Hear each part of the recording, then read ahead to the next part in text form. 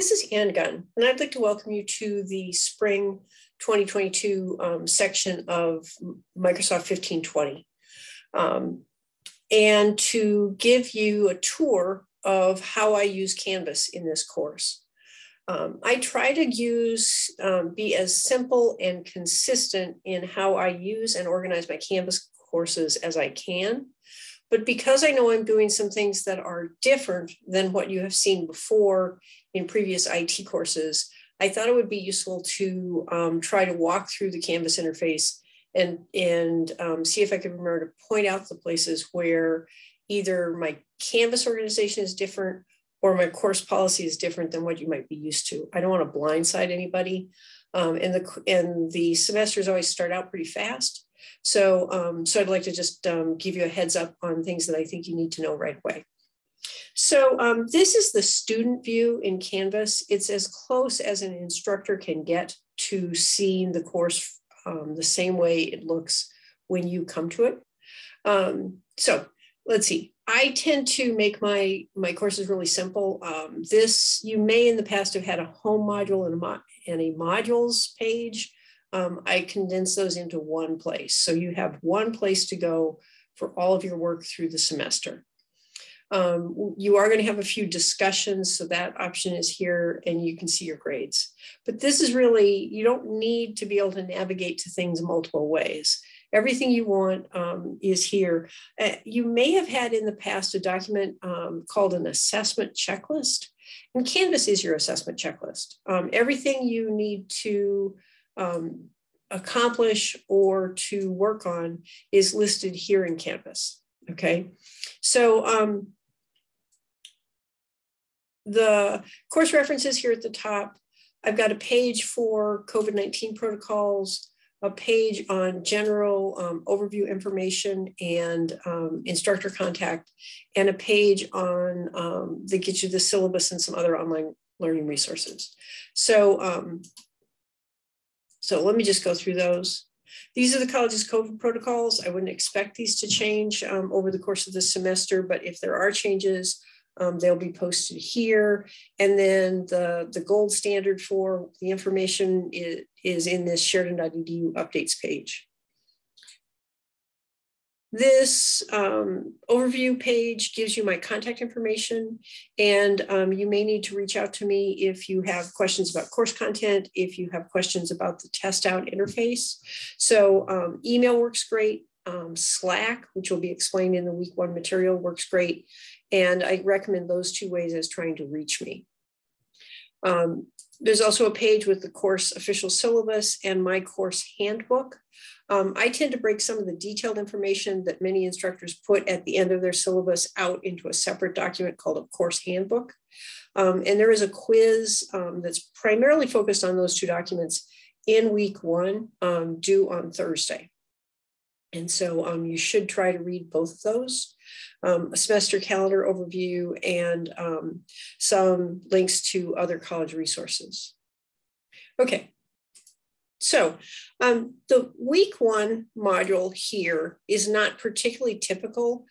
This is more typical of my other classes where you actually start out by looking at a slide deck and I describe what's happening during the course of the week and what your assignment is, and there's this quiz. What's going to be more typical for you in this course are modules 2, 3, okay? So basically, I think you should find Canvas easier to navigate than you have in the past and less busy.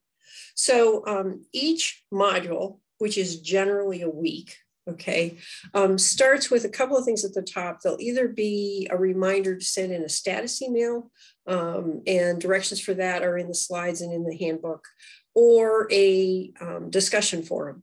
So we'll be alternating those, okay? If there's a quiz that week, that'll appear at the top. And then underneath that are your test out activities, okay? Each of the activities for each of the test out chapters starts with a link. And I'm going to click that here in a minute.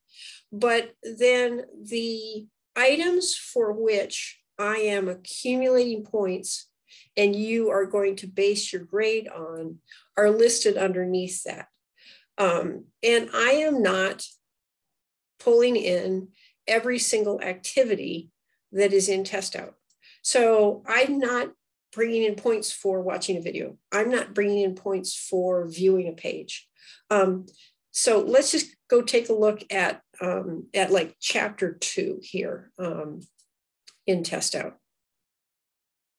Oh, that's right. Okay, I'm gonna have to go to my version.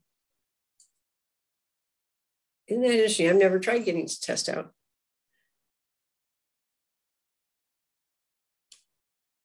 Huh, that's so cool. Okay, so it knows we want to launch test out, but when I'm in my student guise, I can't actually launch it. So let's take a look at the course outline in test out. So in test out, you have these different chapters, okay? And you're expected to master all the material in each chapter. But I'm not collecting scores for everything.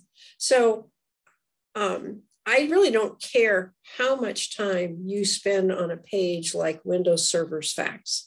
I expect you to master the material on there, but sometimes there may be a video for that. Sometimes you may already know that material if you've been working in this area for a while.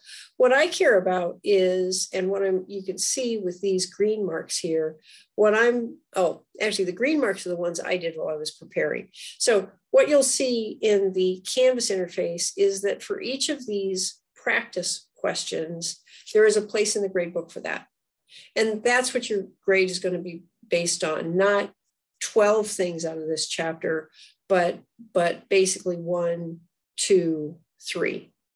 Now, in later chapters where there are labs, okay, then these things with the mouse are a lab. So for there, I'll be pulling both the lab score and the practice question score. So you're still going to see a lot of entries in each week. And I guess we'll just go ahead and look at it from my perspective. Okay, so if I go down to module 2, which is chapter 3, there's the link to that chapter. And then there are 1, 2, 3, 4, 5, 6, 7 gradable activities. All of them are practice questions for the different chapters, except for this one, which is a lab. Okay. You can't tell that with the icon, but basically it either says practice questions or it says lab. Okay, so I think this will make Canvas more responsive for you and for me. When we get too many things loaded into the Canvas shell, loading this page gets slow, loading the gradebook gets painfully slow. And although this is still, by Canvas standards, a lot of individual items for each module or week, it's a lot better than if I was loading grades for absolutely everything that was in each of these chapters. Okay, one of the other differences I should point out is each of these items and all of the items for a module or a week will have the same due date. And this is a firm due date. I think that in the past in IT courses, there's been this, what I've seen from courses that I've taken over was an odd policy that said, okay, here's the due date, but you have another week to get things in.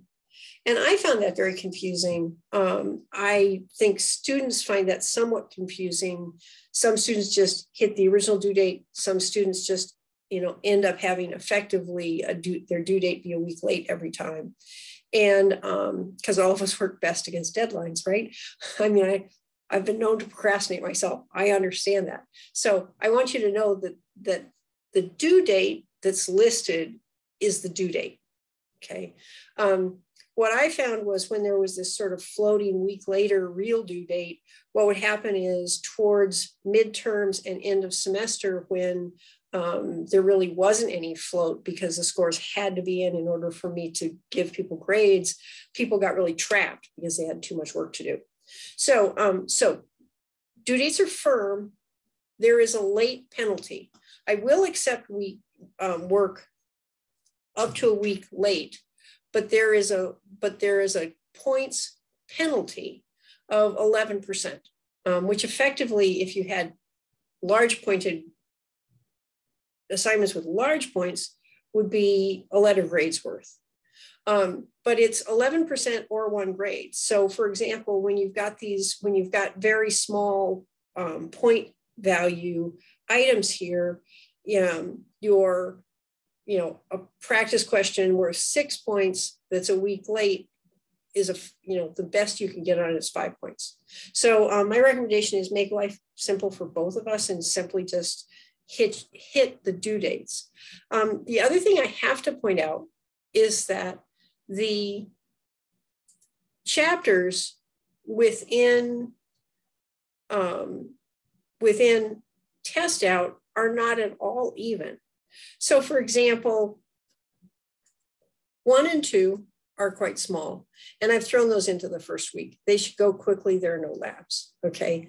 4 is fairly decent sized, but 7 with Active Directory is just ginormous, okay? It's only mapped to 1 week in Canvas. And I've got a graphic. Let me see if I can find the graphic in the week 1 slides.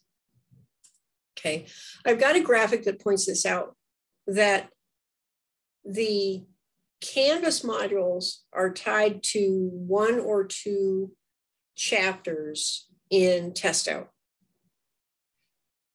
But the points are not even. The average number of points per module is 68, I think. I did the math. But you can see that weeks 6 and 7 have, twice that number and then almost twice that number. So the due dates are firm in terms of you shouldn't go past them. But what I super highly recommend is that in these early weeks of the course, you work ahead.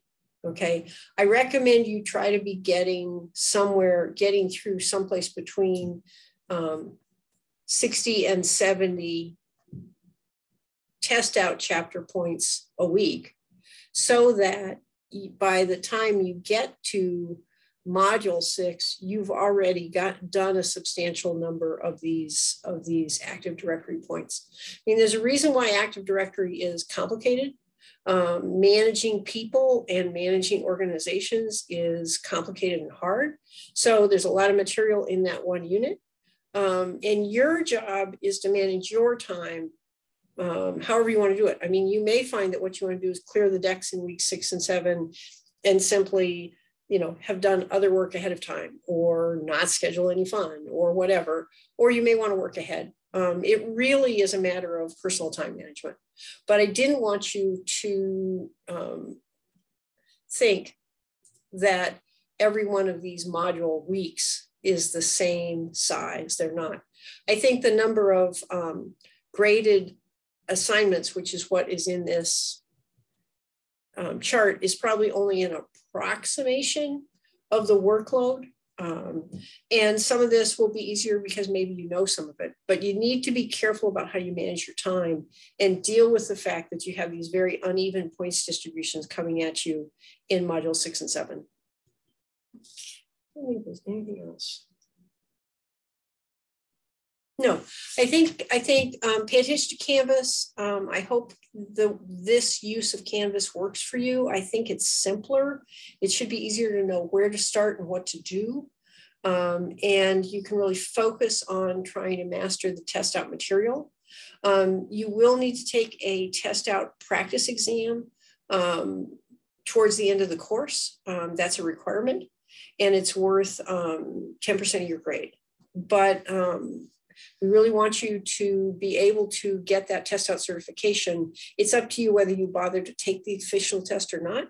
But I want to make sure you're as prepared as I can help you be to do that. And taking the practice exam seems like a great way to do that.